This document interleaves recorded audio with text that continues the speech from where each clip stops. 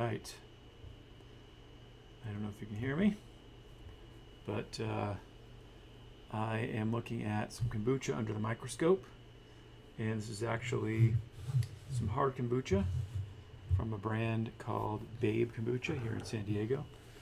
And my curiosity was just to find out, is hard kombucha probiotic? So I was like, well, wait a minute, I've got some and I've got a microscope, so let's go take a look. So I've got a camera hooked up to my Amscope. It's like a decent entry-level microscope. Anyway, here we are.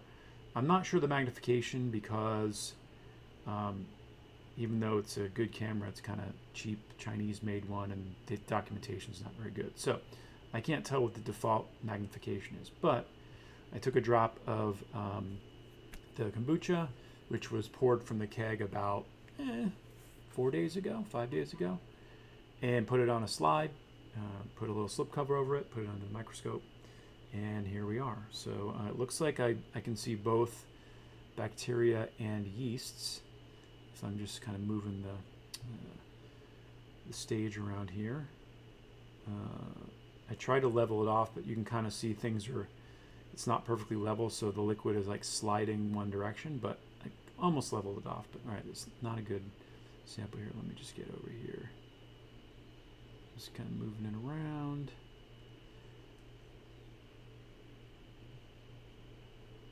All right, so you can kind of see, I'm just going to adjust or not the resolution, but the focus.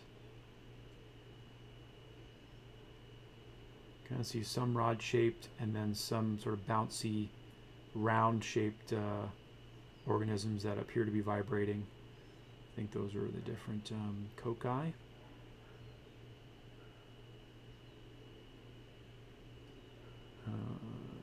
Let's see.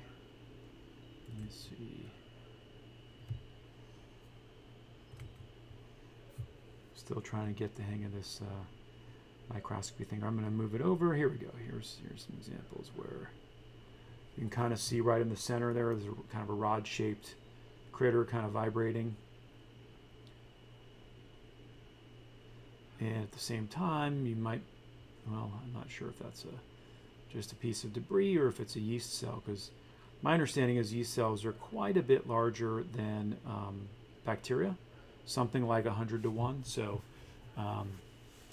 pretty sure these are a rod-shaped bacterium that we're kind of seeing here, like I said, right in the center. Let me see if I can locate a yeast cell, because they definitely have a look to them. They're kind of ovoid, and you can kind of see their nucleus. So let me see if I can just scan.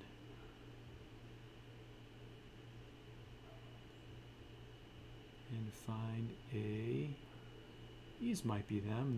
Those also might be bubbles. Let's see.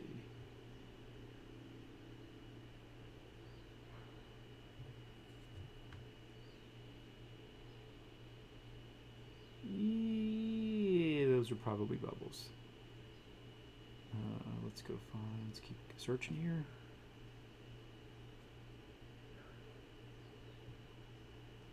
Some more bacteria. They're definitely wiggling, having fun, enjoying the 7% ABV, no doubt.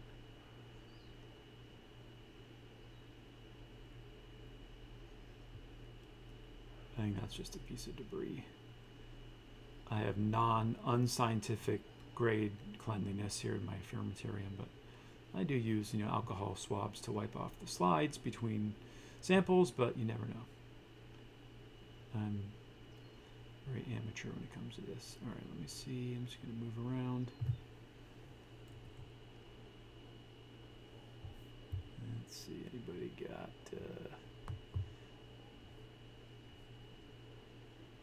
If you're on and you have something you want to ask or share, let me know. Especially if you know how to do this stuff. All right, let's see if I can get some yeasts in the frame.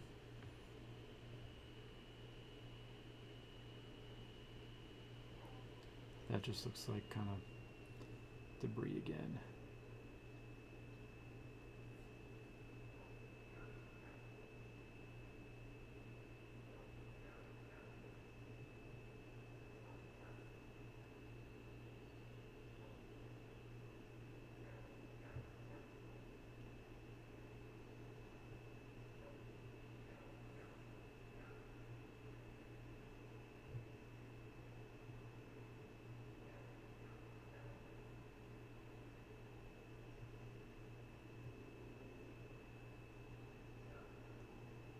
That's interesting, but I don't know if that's, let's see what that is.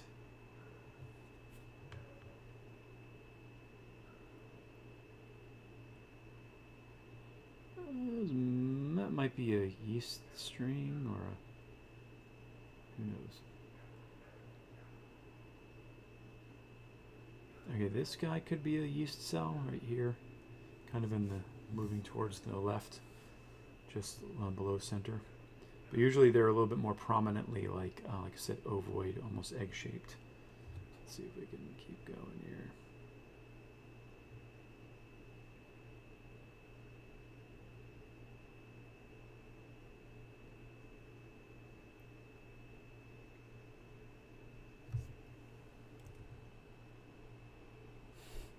Yes, it is a very cool new toy.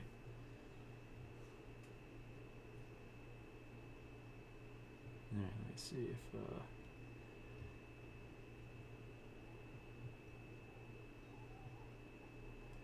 but yeah, so it looks like, again, I don't have any way of counting these organisms, but we can say with certainty that there is living probiotic bacteria and yeasts that can be found in high alcohol kombucha. So that's one mystery solved. Let's see if I can resolve this here. And again, this is kind of just debris.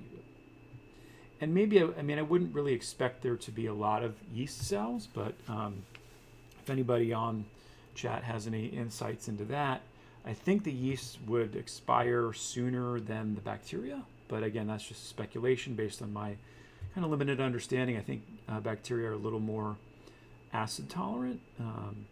And of course, as yeast do the fermentation, after they're done, they usually kind of die off. I mean, that's true with your wine and beer and all that. So it's not surprising that we're seeing more bacterial cells than yeast cells. It's not surprising to me, but again, I'm fairly limited understanding of the microbiology, but you can kind of see some more wiggling critters here.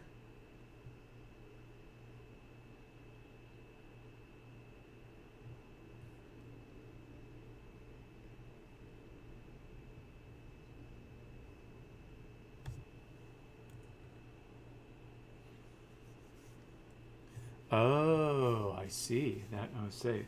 So Travis is the brewer behind this deliciousness. So he says yeasts are not there intentionally because cold crashing is done to clarify. So that's very, very important to know. So thanks. So we shouldn't expect to see yeast cells, which is kind of what we are witnessing. Okay. Also good to know. So an active ferment would have a way higher cell count. That's absolutely true. So again, this is about almost a week. I got it from the keg at the tasting room on Saturday, and it's been in my refrigerator for the most part since then. So 5 days later.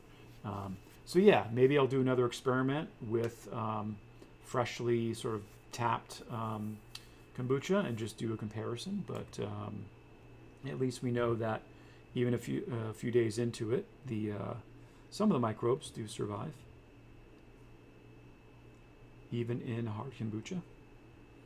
But yeah, it's good to know. So when they're processing it, in order to clarify it and make it not cloudy, they do strain out or let the yeast kind of, I don't know if it's flocculate or what the process is, but cold crashing, which removes the yeast and makes it a clearer beverage. So we shouldn't see too many yeast, and that is what we're looking at here. So anyway, just wanted to share my real-time excitement about answering my own question about whether hard kombucha is probiotic or not.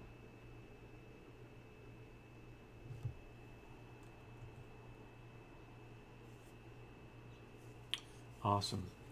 I kind of know some stuff after a while, after hanging out with smarter people like than me. So very good, very good. So yeah, if you guys have any other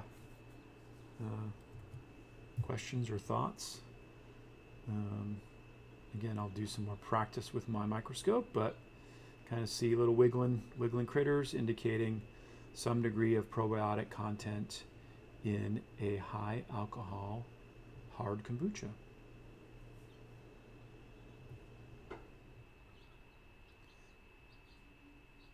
All right, I think that'll be it for now.